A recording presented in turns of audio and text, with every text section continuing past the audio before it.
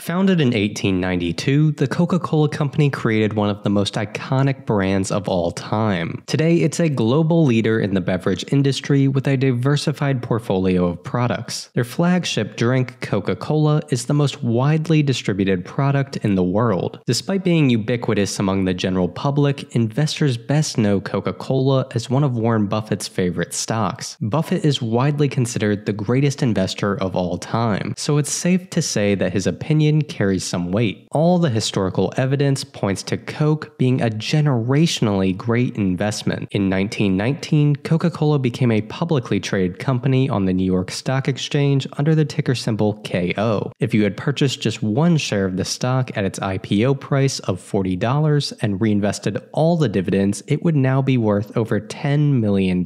However, you did not have to invest that early in order to see a significant return. Warren Buffett himself did not start buying the stock until 1988, almost 70 years after it went public. Buffett's company, Berkshire Hathaway, invested $1.3 billion to acquire a then 6.2% ownership stake in Coca-Cola. Over the following decades, Coke would continue to dominate the market and reward shareholders. Without buying another share, Buffett's ownership stake has grown to 9.2%. This is due to the large stock repurchases from the company. His total share count sits at 400 million, with a cost per share of just under $3.25. At the current stock price, that is a 1,709% return. However, that is only part of the Coca-Cola story. The stock is a dividend king with over 50 consecutive years of dividend increases. In 2023, Coca-Cola paid Buffett $736 million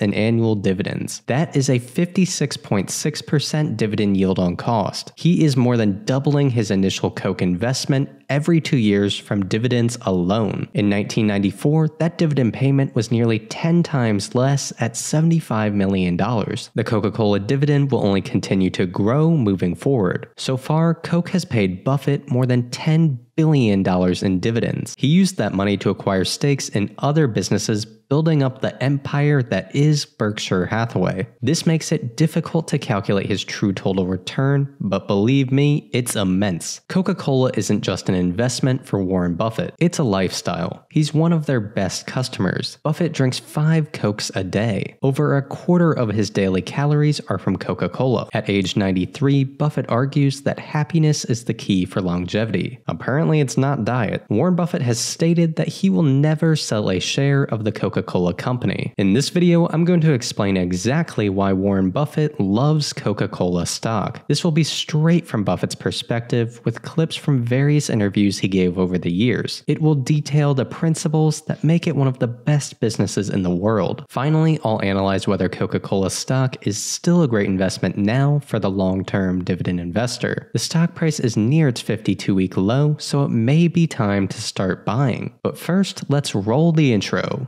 I like to teach the world to sing. Sing with me. Perfect harmony. Perfect harmony. I like to buy the world a Coke and keep it company. That's the real thing. I like to teach the world to sing. In perfect harmony. Perfectly. And I'd like to buy the world a Coke and keep it company. It's the real thing.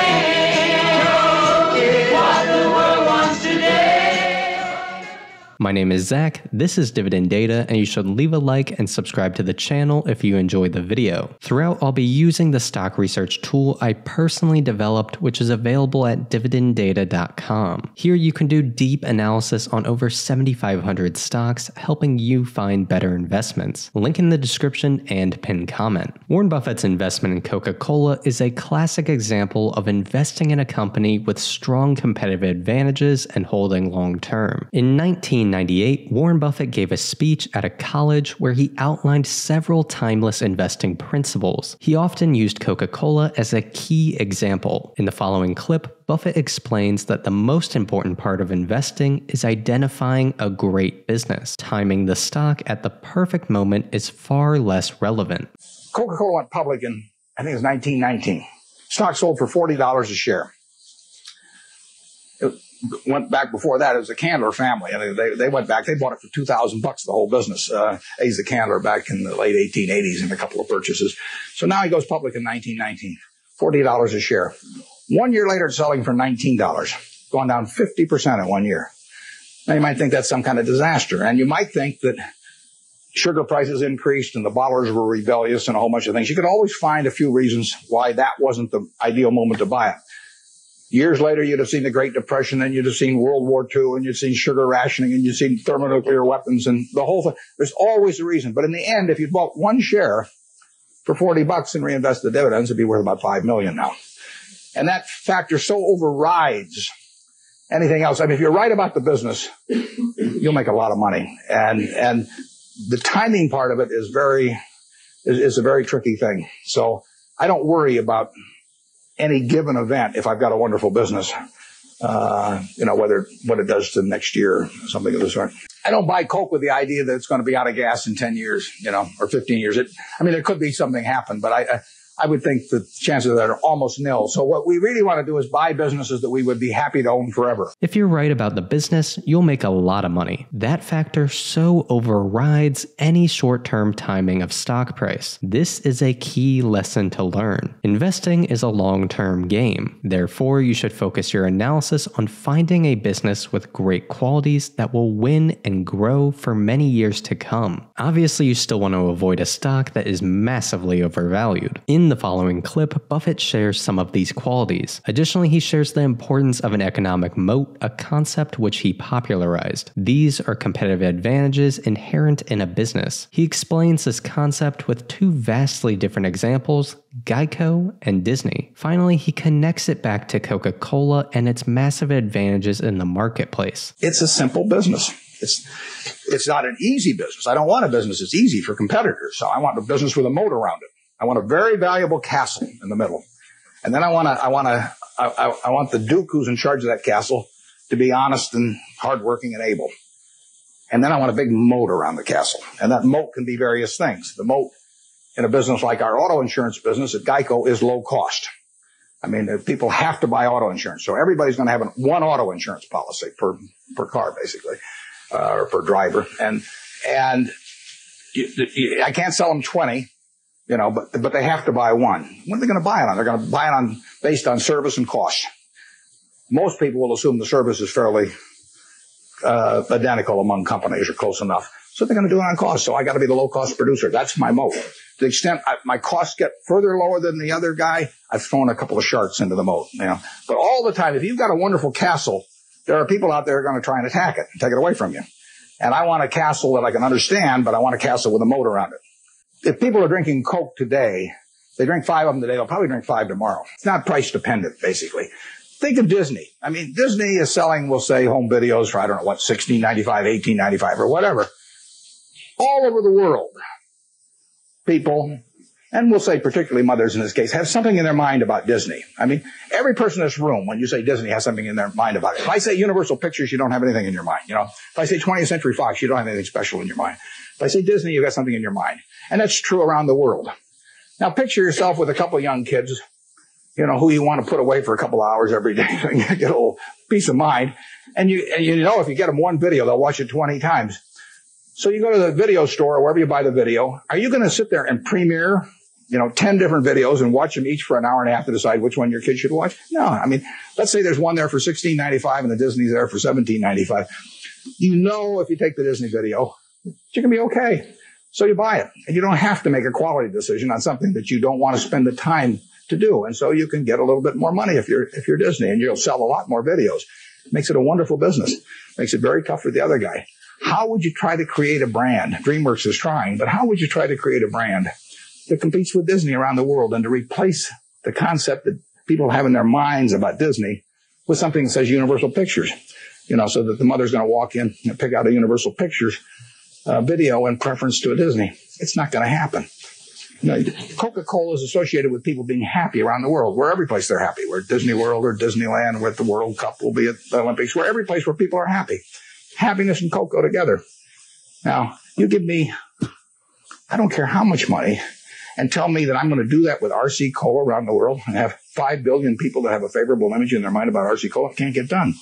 And you can fool around with you can do anything you want to do. You have price discounts on weekends and everything, but you're not going to touch it. And that's what you want to have in a business. That's the moat. And you want that moat to widen. You give me $1 billion and tell me to go in the chewing gum business and try and make a real dent in Wrigley's, I can't do it. And that's the way I think about business. I say to myself, give me $1 billion and how much can I hurt the guy? Give me $10 billion. Give me $10 billion and how much can I hurt Coca-Cola around the world? I can't do it. Well, those are good businesses. Now give me some money and tell me to hurt somebody in some other fields and I can figure out how to do it. So I want a simple business, easy to understand, great economics now, honest and able management. And then I can see about in a general way where they're going to be 10 years from now. And if I can't see where they're going to be 10 years from now, I don't want to buy it. Basically, I don't want to buy any stock where if they close the New York Stock Exchange tomorrow for 5 years, I won't be happy owning it. I buy a farm and I don't get a quote on it for 5 years, and I'm happy if the farm does okay. I buy an apartment house, don't get a quote on it for 5 years. I'm happy if the apartment house produces the returns that I expect. But people buy a stock and they look at the price the next morning and they decide whether they're doing well or not doing well. It's crazy because they're buying a piece of the business. That's what Graham, the most fundamental part of what he taught me. You're not buying a stock. You're buying a part ownership in a business. You will do well if the business does well and if you didn't pay a totally silly price. And that's what it's all about. And you ought to buy businesses you understand. Just like if you're buying farms, you ought to buy farms you understand. It's not complicated.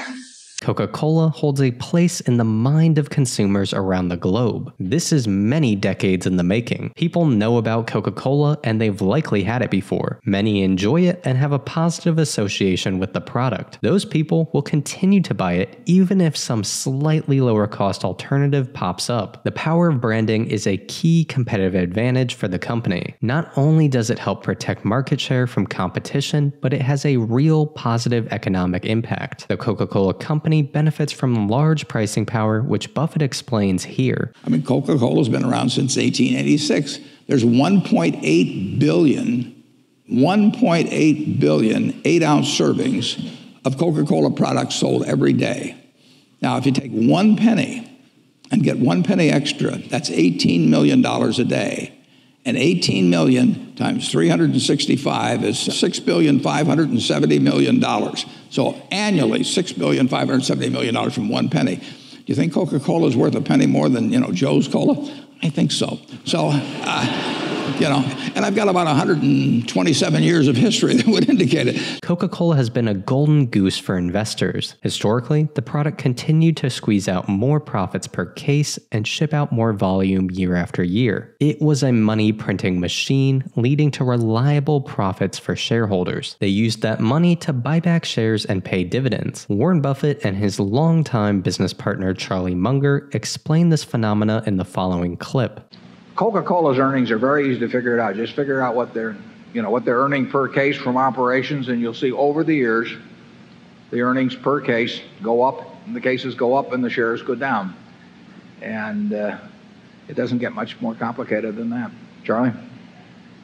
You've said it wonderfully. I just wish we had more like that. Yeah. Now I know what some of you are thinking, but Zach, that may have been true back then, but less people are drinking Coke today. You would actually be correct. The Golden Goose product is no longer growing at the same rate year after year. Charlie Munger addresses this concern in the following audio clip. As a fair warning, the audio quality is bad, but it's still worth listening to. If you can't deal with it, skip ahead a little bit. Well, that's an easy one. Coke for many decades. The basic product, full sugar, Coke, grew every year. It was like an inevitable march of time. In recent years, full sugar Coke is declining.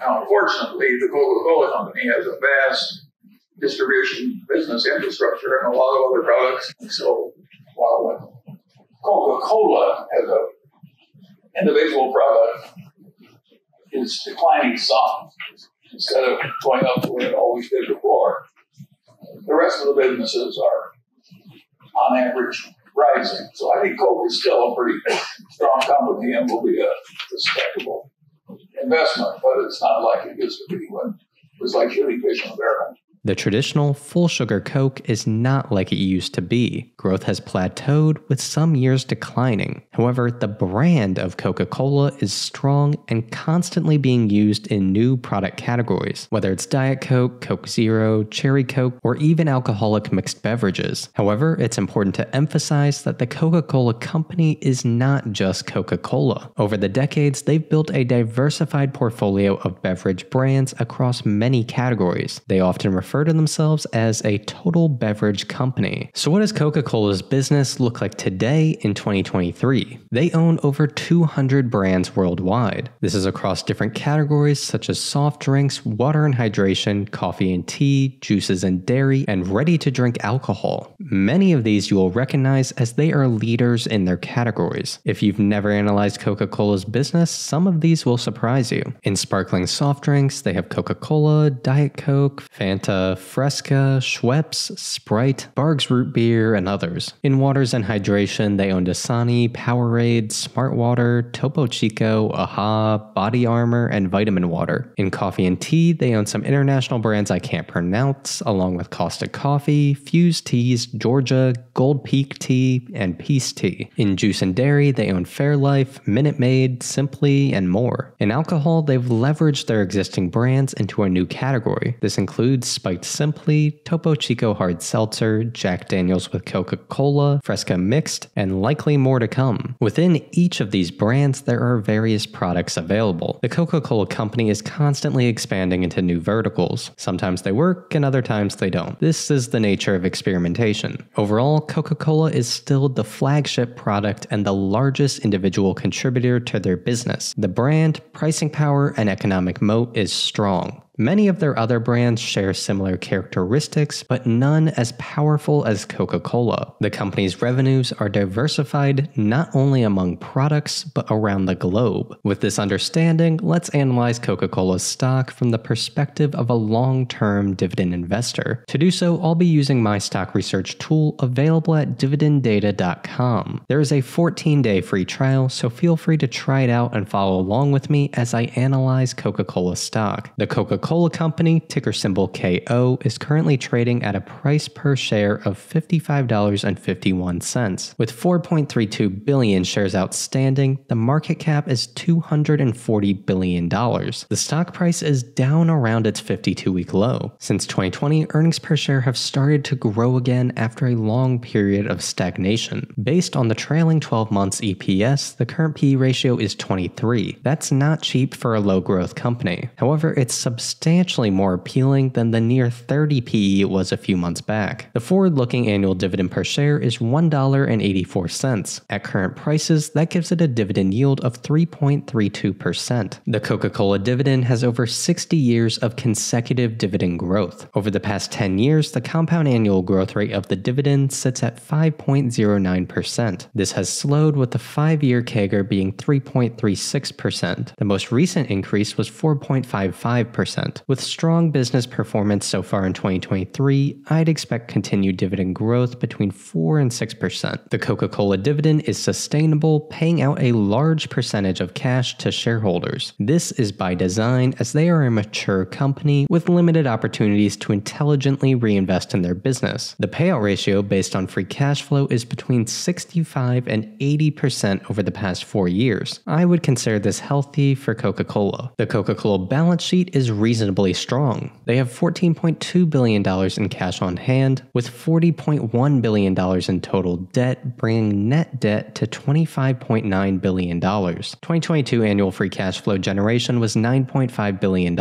Ultimately, you are investing in Coca-Cola to get this cash distributed to shareholders. As I mentioned, most of this is paid out via dividend. They still will do share buybacks, although far less than prior decades. This largely stopped from 2019 to 2022. However, it's starting again lightly in 2023. The biggest risk at Coca-Cola from the perspective of an investor is low growth. Revenue per share has slightly negative growth over the past 10 years. A portion of this can be attributed to a saga of events where they acquired and then divested from their bottling operations. Free cash flow per share is growing at a 2.35% 10-year CAGR and 11.62% 5-year CAGR. year. Growth is starting to accelerate, which is a positive sign. Margins remain high with around 60% gross margins and 25% net margins. This is industry leading, being propped up by Coca-Cola. It really needs to be emphasized what an amazing business that is. For context, PepsiCo has far smaller margins at 53% gross margins and 10% net margins. When it comes to profitability, Coke's beverage business is far better than PepsiCo's portfolio of beverages. Coca-Cola is a one-of-a-kind product that delivers one-of-a-kind profits. It's truly unrivaled. However, that killer product line will not see the growth it did in decades past. That said, it will continue to be a reliable cash cow. It will allow the Coca-Cola Company to pay investors with generous dividends and invest in new product categories. I think Coca-Cola has proven to be a great investment for Warren Buffett. I don't blame him for saying that he'd never sell a share. But do I think it's a good stock to buy right now for your dividend portfolio? Maybe. If your main focus is earning reliable, growing dividends now and over the next decade, then yes, 2023 may be a good time to add, as the stock is at one of the better yields on cost since 2021. However, if you're looking to optimize for total return over the long term, you may find better places to invest. Personally, I sold my Coke stock in fall 2022 when the tech stocks crashed. I raised cash and put a bunch into Microsoft. In my mind, that was a far better investment opportunity. Coca-Cola stock trades at a premium valuation due to its high-quality, reliable business model. However, I think its low growth rate makes it overvalued and more risky. But don't blindly listen to my opinion. Be sure to do your own research before making any investment decisions. Make sure to leave a like, share, and subscribe to the channel if this video provided value. Sign up for dividenddata.com if you want to use the research tool I've been showing throughout. Thanks for watching. I like to teach the world to sing in perfect harmony. I like to buy the world a Coke and keep it company. Of course, I could buy the world a Coke, but I'm not sure my shareholders would go for that.